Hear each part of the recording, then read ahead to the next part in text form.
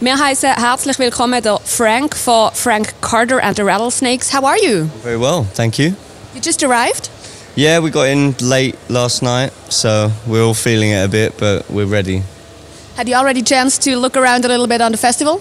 I've actually played here before a long time ago in my old band Gallows, so I know the area quite well and I know the festival well, so yeah, I slept in this morning. The other boys, this is the first time they're playing, so I think they've all been up and having a look around, so...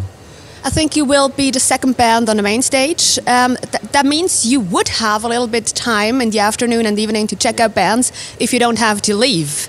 How is the situation there? The situation is tight. We do have to leave. We've got a long drive. We've got another festival in France tomorrow.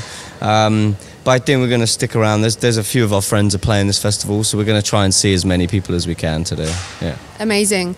I have seen that 2015 you dropped your EP, right? Yeah. Is there something more material coming up, or? We did an EP in 2015. We did our first album that year as well, and then our second album just came out in January. So there's plenty of material out there for the minute. We've got new songs kind of in the pipeline now, but I think a third album is a little bit of a ways away at the moment. So, how did you mix up the set list for this afternoon's gig? It's tough. Like it's always difficult because we're playing a lot of these places for the first time.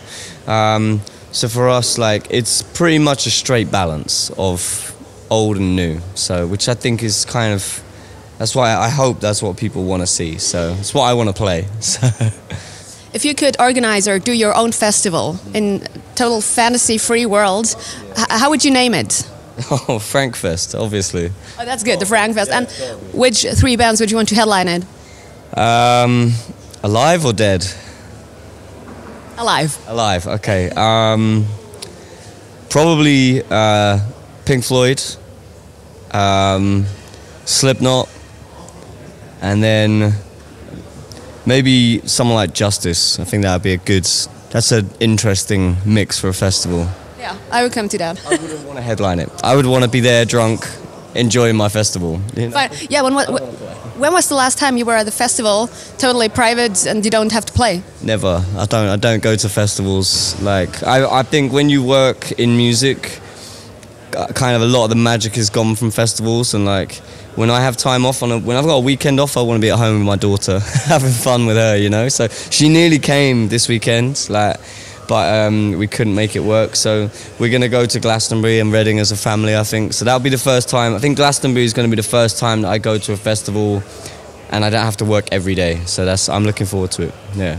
What was the first concert you attended, like when you was a child? It was awesome. It was crazy. It was Aerosmith at Wembley Stadium.